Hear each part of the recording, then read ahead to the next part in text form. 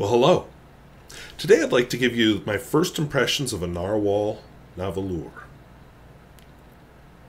I said that wrong. Let me try that again. Well, hello.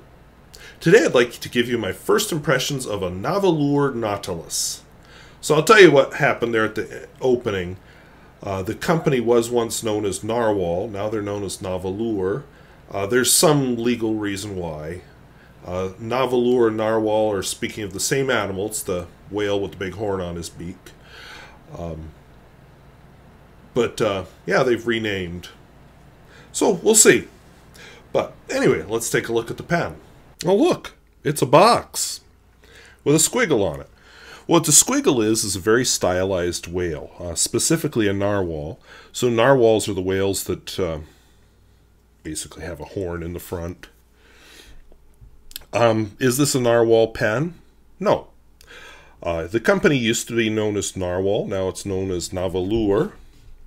Apparently there's some branding issues. I didn't really follow all. Well, I just didn't bother researching it. But I have the Narwhal Nautilus, bronze Corridorus. I got a double broad nib just for giggles and snorts. My pen that I purchased, I was lucky I found it at a decent price because this is kind of an expensive pen. So you open it up. Well, shoot.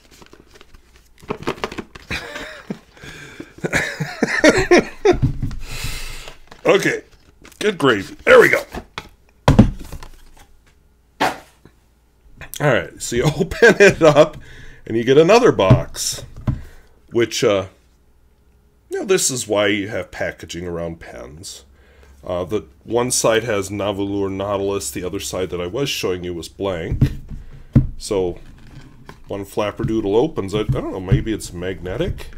Yeah, I feel a little magnet there, so it just goes boop, boop. Okay. So we open it up, we get more Nahvalur. And on the back, some instruction-y type of stuff and warranty and all that business. So we'll maybe not throw that across the room. And the pen itself, nothing else in the box.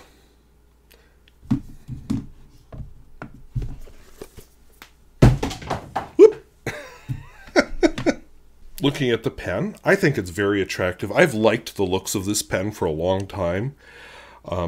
Didn't like the price so much, but I found one, got a steel nib on it, that probably helped, at a more acceptable price. So let's just, I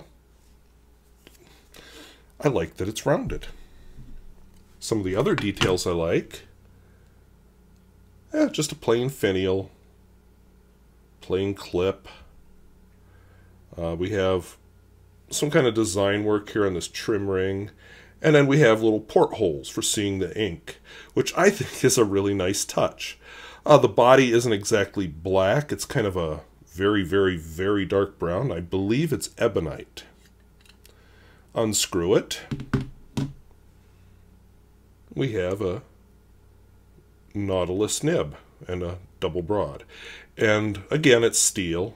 I believe that they make their own nibs, but I've seen that feed design before, so I don't know if it means the nib is made by somebody else like Yovo, and then they just brand it, or how that works. But anyway, so let's see what we've got. Oh, piston turning knob, and the piston seems to work smoothly in there.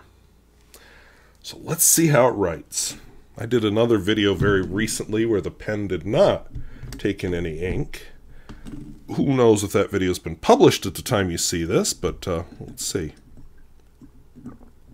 So I'm hearing bubbling, so that's a good sign.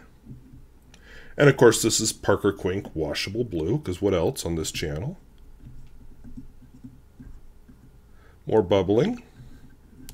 We'll just do two squirts.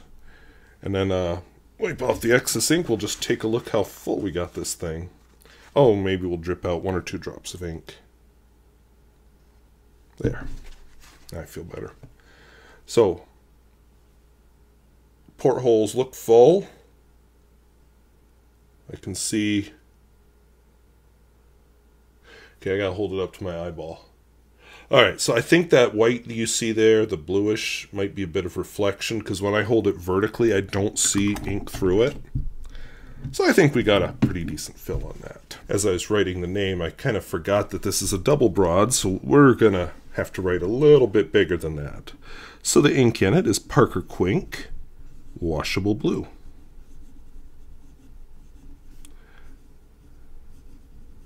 I'm finding it's very comfortable to hold.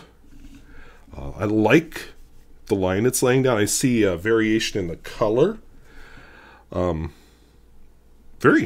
feels really good, actually. I don't sense any flex, but we got to try. So not really a flex pen. I don't really see any line variation, so none of that.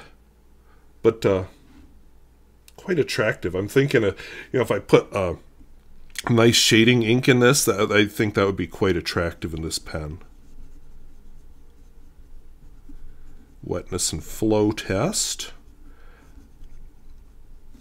I think without me doing this test, you can tell that this is a pretty good writer. It's got very nice flow. We'll do a little smear test.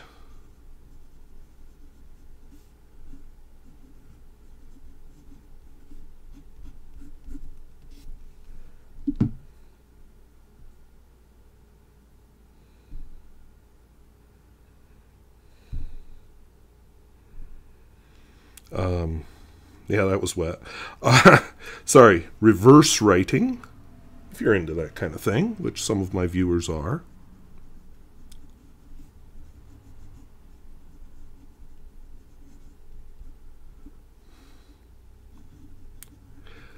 That is one of the smoothest extra fines I think I've ever experienced. That was nice. That could make me actually like extra fine for like my daily writing. That is really nice. And finally, the world famous Pierre Gustafson test.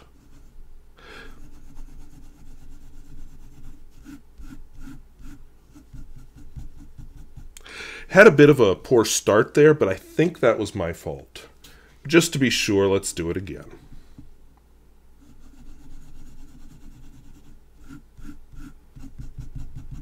Yeah, I'm pretty sure that was my fault.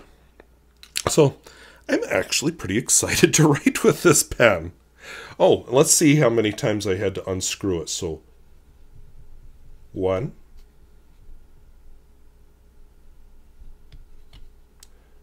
Okay, so 1 2/3. Not ideal, but not terrible either.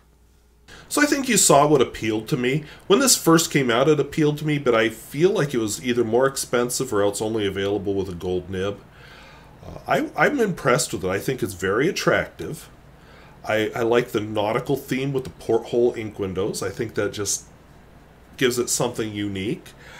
Cigar shape and all that, that's not so unique, but very chunky. I wouldn't call it a submarine design because it's really not. It's an attractive design. So on the whole, I'm actually quite pleased with it. And it doesn't hurt that it writes very well. I enjoyed writing with this pen. I'm very interested to see what else this company comes up with. Sorry, I got distracted by something on the pen, but it was just a piece of dirt. Okay. Anyway, piston works smoothly. I understand that they make their own nibs, which is interesting. I'd like to find some verification of that. Do they make their own nibs, or are they Yovo or some other brand of nib that just got their own special imprint on it? Making your own nib is a process. As far as I could find, the company's based in California. Passes the pocket test very well. Just on the whole, I'm glad I bought it.